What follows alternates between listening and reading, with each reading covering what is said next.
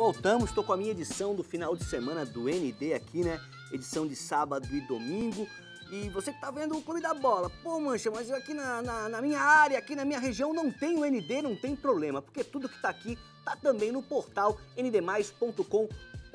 Informações de esporte, política, tudo aí sobre a Covid-19, as vacinas, informações internacionais e, claro, os nossos colunistas, né, que são o charme aqui do Grupo ND. Eu, por exemplo, começo lendo o meu jornal de papel, né? O de papel eu começo pelo Fábio Machado, porque depois ele vai dizer, Mancha, eu coloquei lá na coluna, então já começo pelo Fábio.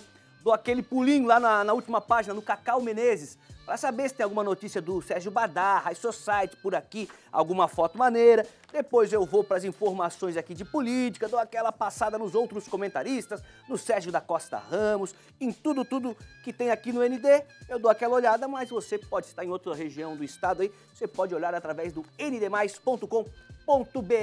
Olha, esse segundo bloco a gente vai dedicar para uma entrevista, né, com a gente já ao vivo, através aí da Rede Mundial de Computadores, César Silva, ele que foi goleiro do Avaí, foi técnico de futebol, é técnico de futebol também, já tá com a gente ali com o seu fone no maior estilão, falando lá da região metropolitana e ao ladinho, ele que tem um sítio ao ladinho de Porto Alegre, vai contar pra gente onde está curtindo a vida lá em território gaúcho. César Silva, de 98 a 2000, foi o cara, o camisa 1 do Avaí, tem muita história para contar, a gente se encontrou virtualmente em um programa do nosso querido Fabiano Linhares, que está na audiência, já mandou mensagem aqui pra gente, e eu falei, vamos fazer esse papo aí tão legal também no Clube da Bola. Vai funcionar assim, uma pergunta para cada comentarista, a gente faz a primeira rodada, e se der tempo a gente faz mais uma. Começar com Fábio Machado, direto da Biblioteca Municipal do bairro Bela Vista.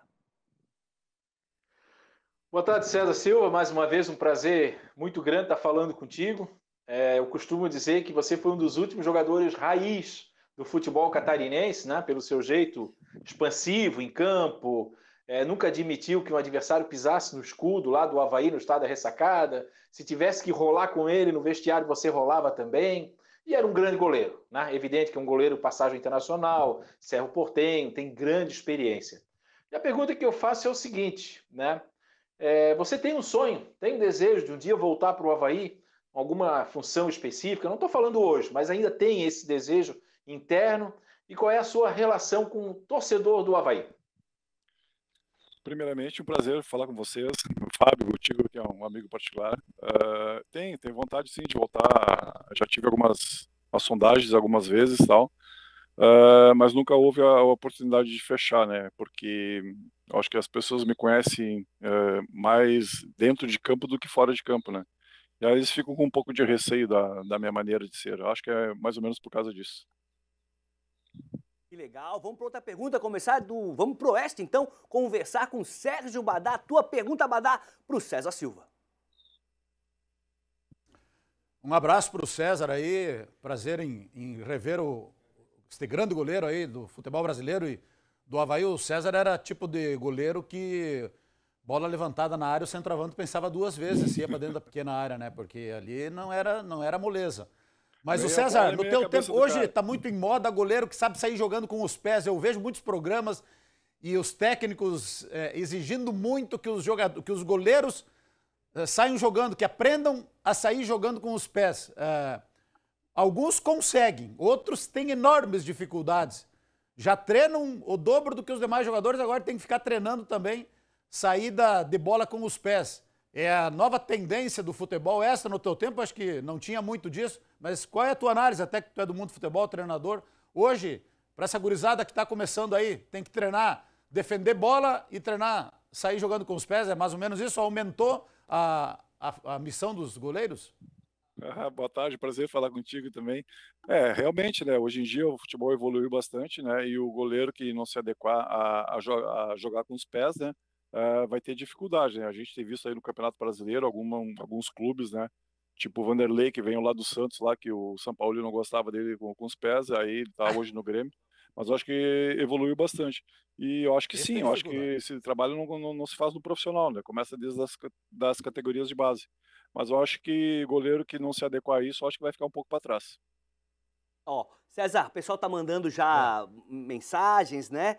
Ó, boa tarde, povo lindo do Clube da Bola. César Silva, um baita guerreiro havaiano, Jaqueline, do Monte Verde. Que manto maravilhoso, falando, apareceu ali com umas imagens, apareceu uma camisa número 1 do César. Ó, tem mais aqui. Boa tarde, Mancha, a todos do Clube da Bola. Aqui quem escreve é o Maurício, havaiano, do bairro Floresta. E segue um poema para hoje. Se és havaiano, que Deus te abençoe. Se não és, que Deus te perdoe. Tá aqui cheio da poesia o Maurício havaiano, empolgado com a participação de César Silva no programa. De Blumenau, Emerson Luiz. Tua pergunta para o César, Emerson. Um abraço para o César. Por conta, César, da tua postura, da tua personalidade, tu acha que hoje em dia o futebol realmente está muito chato, politicamente correto, tem muito mimimi? Qual é a tua visão? Boa tarde, prazer falar contigo, cara. Eu acho que sim, eu acho que com tantas câmeras que tem, né, os jogadores estão meio acuados para fazer alguma coisa, mãozinha na boca, na frente da boca para falar. Eu acho que não dá entrevista para a imprensa, sabe? É um outro jogador, é só quando tá tudo bem que o pessoal quer dar entrevista. Eu acho que não, eu acho que independente da fase que o clube passa, tem que ter o respeito com o profissional que está do outro lado também. Eu acho que no nosso tempo, fase boa, fase ruim, a gente tinha que assumir os acertos e os erros. Eu acho que hoje tá muito cheio de frescura, o pessoal não dá entrevista, fala o que a direção quer. Eu acho que não encaixa muito no meu perfil, não. Legal. Vamos para Itajaí, estou recebendo as mensagens da galera aqui, já vou ler outras. Vamos para Itajaí. O Marcelo conhece bem o César Silva, hein? Tua pergunta, Marcelo Nunes, direto de Itajaí. Fala, Mancha, novamente. Boa tarde, César. O César que, inclusive, teve uma passagem como treinador aqui no Marcílio Dias em 2007. Ô, César, eu te pergunto o seguinte, em todos os comentários que a gente está vendo, recebendo as mensagens aí dessa tua identificação com o Avaí, com a abraçadeira de capitão, com a camisa do Avaí, por que hoje os caras não jogam mais com essa vontade, com essa garra, com esse amor à camisa? Tá faltando isso no futebol, já que hoje tem muito jogador que está assim, mais se escondendo, não quer falar, não tem aquela identificação? Por que está morrendo essa identificação dos jogadores com os clubes, né? Não em bater no peito e defender a camisa, defender a torcida, defender a cidade. Por que isso está morrendo, hein? Boa tarde, cara. A minha visão é bem diferente do que eu enxergo, do que eu ouço os caras falando, entendeu? Eu acho, primeiro, que os clubes a maioria dos clubes tá com um time de aluguel. Os caras contratam os caras por um ano, os caras não têm identidade nenhuma com o clube, não estão nem aí para a torcida, para a diretoria, para o clube que vai ficar para trás depois. Eles querem mais pegar o dinheiro deles ali durante o ano que estão trabalhando, e aí depois vão embora. Se o clube caiu, se o clube conseguiu um acesso, tanto faz, entendeu? E outra coisa, eu acho que tá faltando um pouco de critério também para contratar os jogadores, entendeu?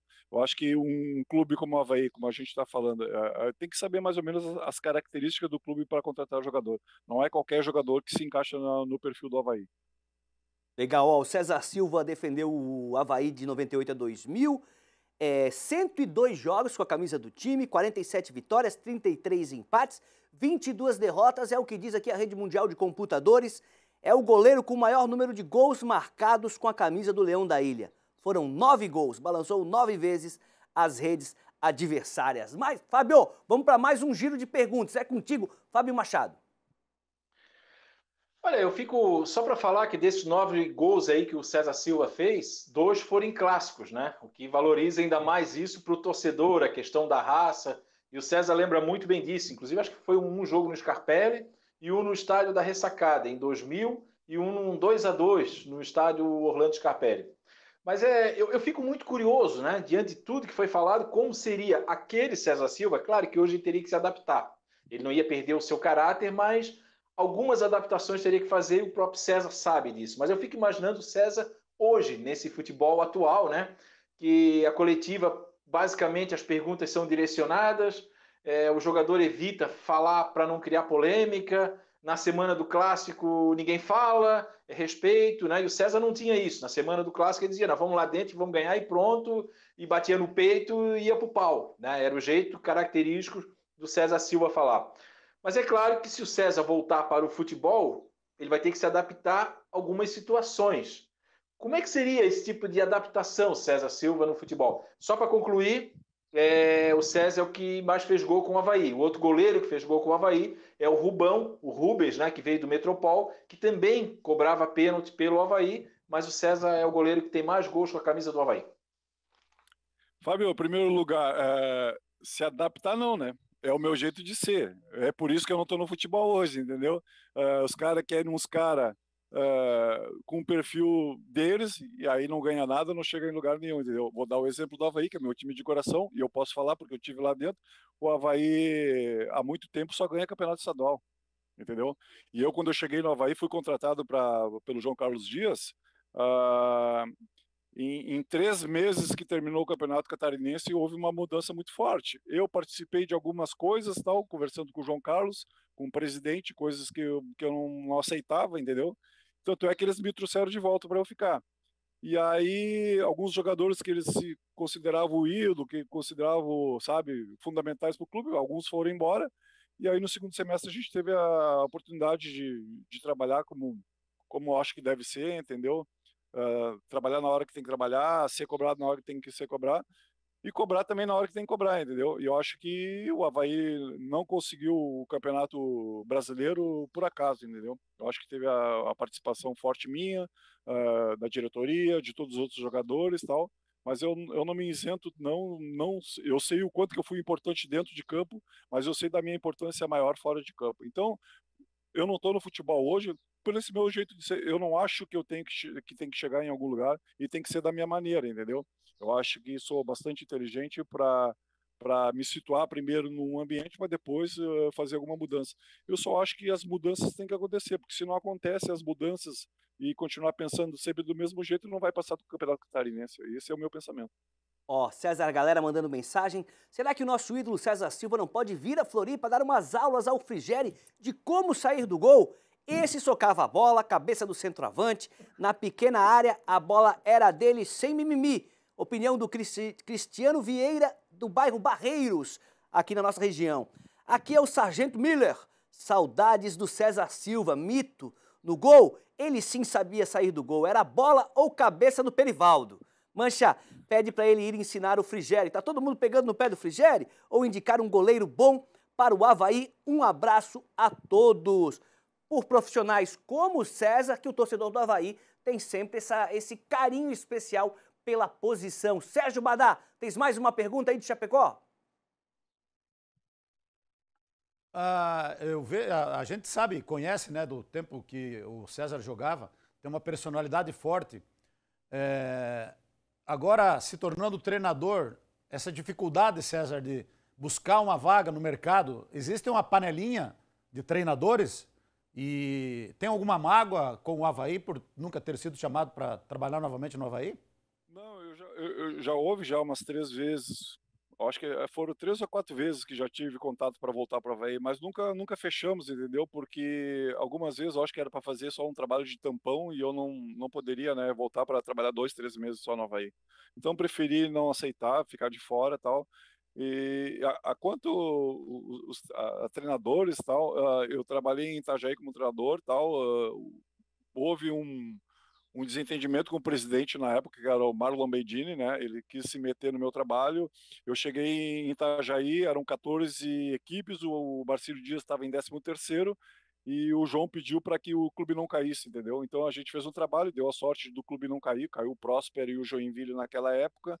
E aí houve um desentendimento com o Marlon, ele presidente quis se meter no meu trabalho e aí eu não aceitei, aí depois tentaram fazer com que eu voltasse e aí eu não voltei. Eu acho que treinador tem que treinar, presidente tem que presidir o clube, sabe? Cada um na sua posição e eu acho que é assim. A partir do momento que quer atravessar o caminho de uma outra pessoa, eu sou muito contra isso, entendeu? Se tu contrata uma pessoa para fazer um trabalho, deixa ele trabalhar, independente do cargo que seja, entendeu? Eu acho que é mais ou menos por aí. Ó, o Valdinei, do Grupo Avaí Eterna Paixão, faz um trabalho social muito legal. Tá mandando foto aqui, dizendo que tá ligadinho no programa. Colocou uma foto aqui do César Silva. Emerson Luiz, em Blumenau, tem mais uma pergunta? Tem. César, naturalmente tu tinhas o perfil para ser o capitão do time, para ser o cara, o treinador dentro das 4 linhas. E hoje a gente vê alguns atletas com a tarja de capitão que não sabem falar, não sabem se posicionar, não tem personalidade. Ao mesmo tempo eu te pergunto, César, fazendo aí um comparativo, qual é o peso percentual, na tua visão, do treinador no futebol, em caso de vitória, de sucesso, de um título? Qual é o peso dele e dos jogadores? Eu acho que o treinador, cara, eu acho que é 60%, um pouco mais para o treinador, porque é o trabalho da semana toda do que ele quer, entendeu? Daqui a pouco ele conhecendo alguns jogadores, deixa o jogador usar a característica dele, né? Mas o treinador já é muito importante pelo trabalho todo que ele realiza, pelo trabalho tático, trabalho técnico, e os jogadores, sim, né? Eu acho que daqui a pouco depende do jogador de se enquadrar dentro do que o treinador quer. Eu fui treinador, às vezes trabalhava durante a semana algumas jogadas e tal, e chegava no final de semana a jogada se desenhava e os caras não faziam. Aí faltava um pouco de inteligência, entendeu? Isso aí acontece bastante. Às vezes tu vê os caras trabalhando e aí chega no final de semana não acontece. E falta um pouco de personalidade também. Às vezes os caras estão muito robô, sabe? O negócio tá muito robô, o negócio tá muito sabe, aquele negócio que a individualidade do jogador tá meio de lado e aí fica meio difícil, entendeu? Eu acho mais ou menos isso. Eu presenciei algumas situações dessas.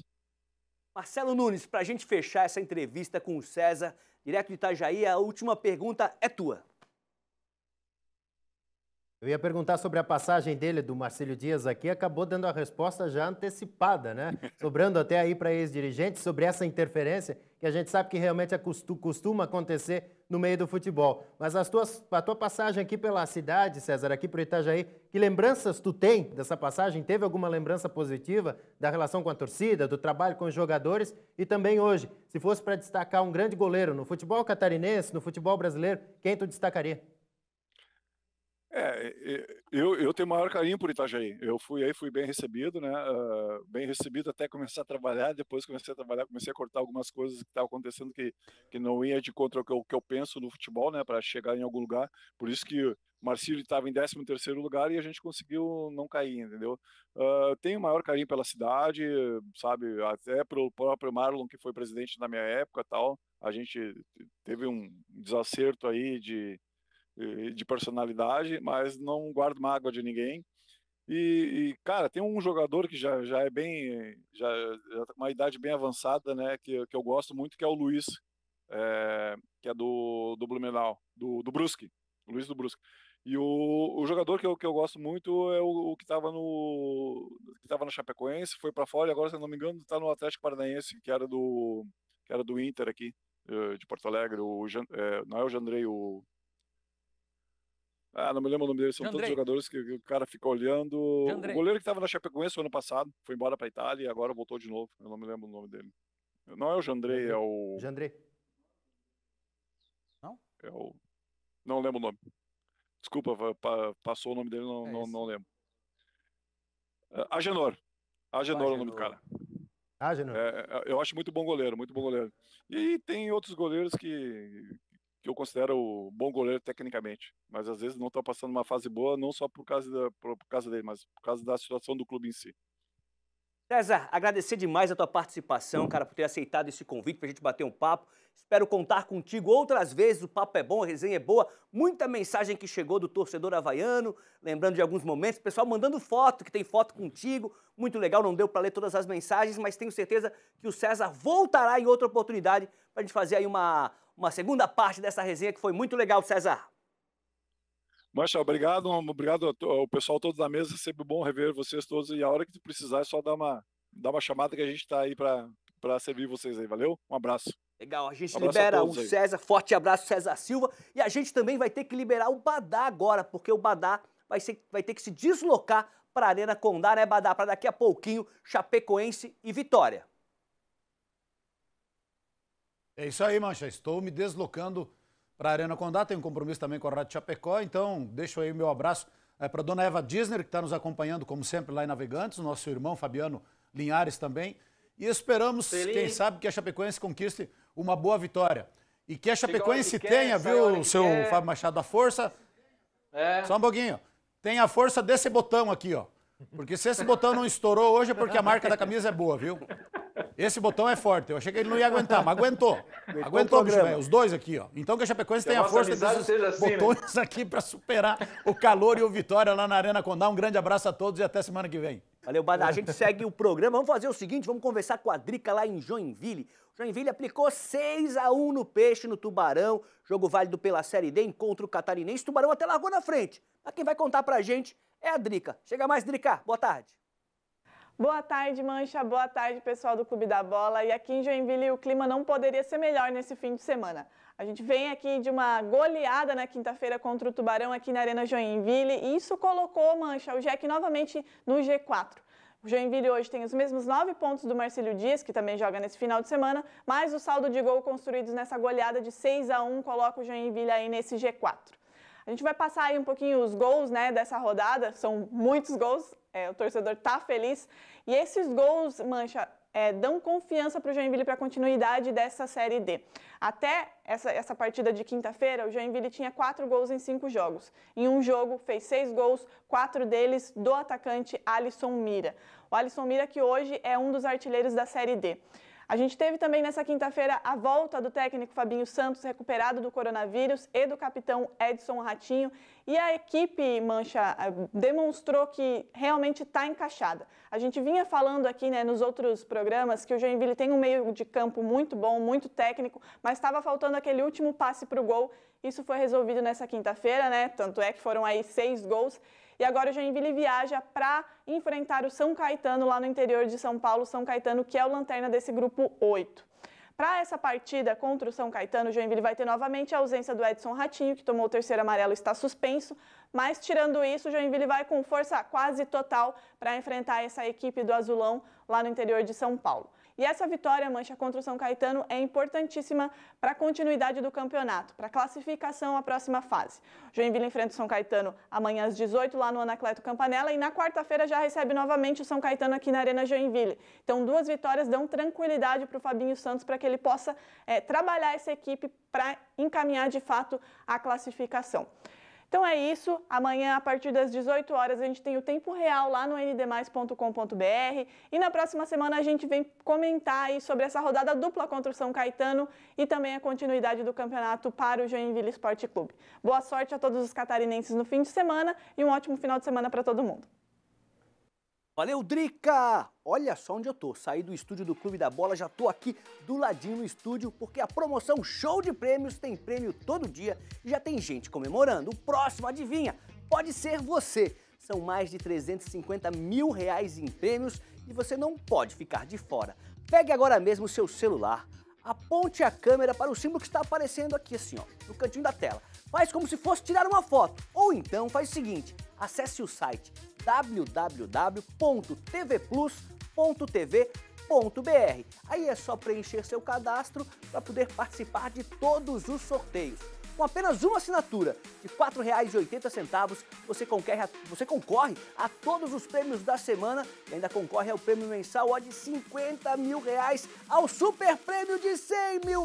Não perca tempo, faça agora o seu cadastro e participe. Assine logo e participe dessa super promoção de Santa Catarina. Vou ficando aqui no estúdio, a gente vai para um rápido intervalo. Daqui a pouquinho a gente está de volta com o Clube da Bola. Segura aí!